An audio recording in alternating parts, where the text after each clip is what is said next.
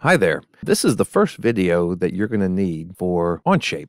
OnShape is a CAD program, a computer-aided design program, in which you can, on the computer, design lots of things, and then you could either 3D print them or laser cut them or send them to a CNC machine and actually fabricate them. So this is the first step of the first step.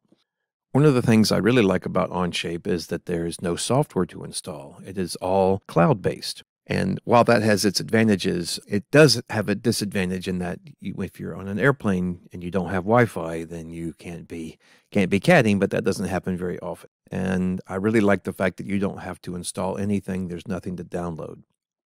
So if you're just getting started in computer-aided design or CAD, I would recommend, of course, I would recommend OnShape for lots of reasons, but I would recommend either the educational account or a free account. Both are free, and there are some small differences. Let me explain the differences now. While you are a student, if you sign up for the educational account, and the link for this page is down in the description below, if you sign up for this plan, you can create public and private documents. Obviously, private documents can only be seen by you, so if privacy is a concern, this may be the option that you want.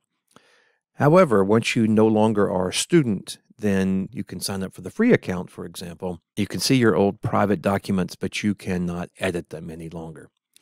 However, if you sign up for a free plan, all of your documents will be public, which means everybody can see them, but that plan will stay the same when you're no longer a student.